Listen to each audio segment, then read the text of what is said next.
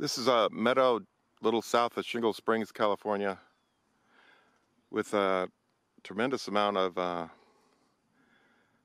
white-flowered Asclepias fascicularis milkweed. And it's about 9 in the morning, and if the population was good, there'd be quite a few male monarchs here patrolling and feeding off the white fascicularis flowers. But today I've only seen one so far,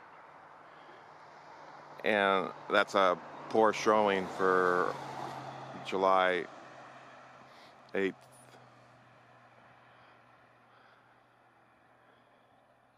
So the monarchs were abundant here in mid-June, and that generation seems to have died off, and the reproductive success seems to be marginal, so there's not a lot of replacements.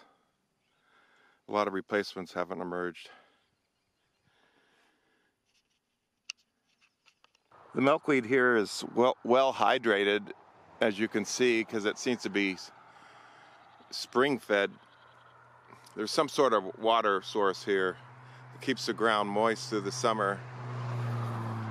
But so it's not, even though we're in a drought, this particular stand of milkweed is not water stressed.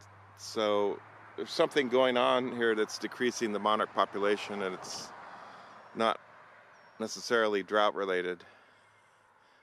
But we don't know what those other factors are. There's a look at the male that's been patrolling here. He's resting in the shade. Now you can see the male nectarine.